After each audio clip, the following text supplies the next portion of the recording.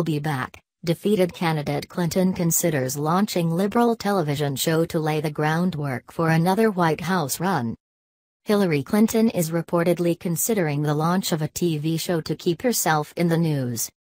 The move would position her for a 2020 presidential run, according to an insider. She recently offered a toast to friends gathered at her Washington home, affecting an Arnold Schwarzenegger accent and promising, "I'll be back." Clinton doesn't think Barack Obama will fight enough for liberal priorities, which leaves an opening for her to be the acknowledged leader-in-exile of her party. Hillary Clinton is considering another run for president, and is mulling the idea of launching a television talk show to soften the ground for 2020.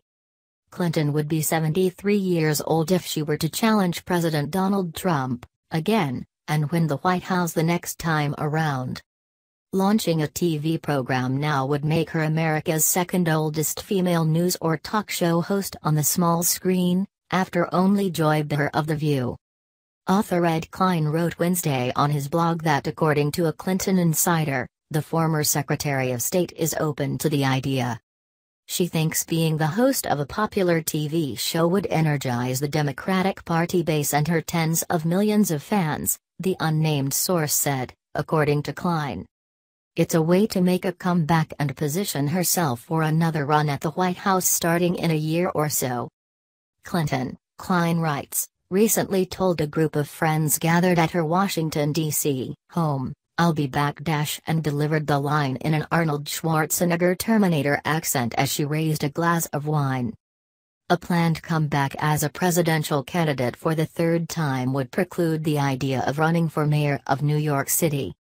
It would also take more lucrative opportunities off the table, including corporate boards and university chancellorships. But the Clintons are among the nation's richest Democratic politicians, reaping hundreds of millions of dollars in speaking fees since Bill Clinton left the White House in 2001. The defeated Democrat sat stone-faced last Friday as Donald Trump was sworn in as president, and wants another bite at the apple. Among Clinton's barriers to a 2020 run at a TV show could include public misgivings about her health. Last September she had to be dragged into her van after collapsing. Keeping up with the daily grind of a TV show would also allay fears among Democrats that her health is too frail to survive the rigors of the presidency. Klein's source said Hillary has been talking very seriously about a star turn on television.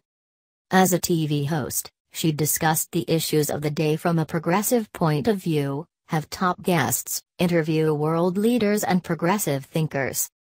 Hillary, in this scenario, would control everything about the show to make sure nothing unexpected could derail her future ambitions.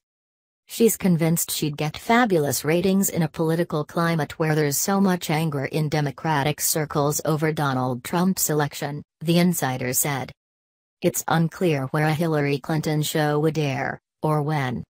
But the source declared to Klein that Clinton is utterly determined not to fade into the background.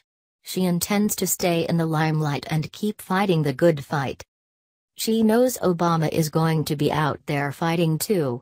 But frankly, she doesn't think he's a great leader or a great fighter, which leaves an opening for her to be the acknowledged leader-in-exile of her party.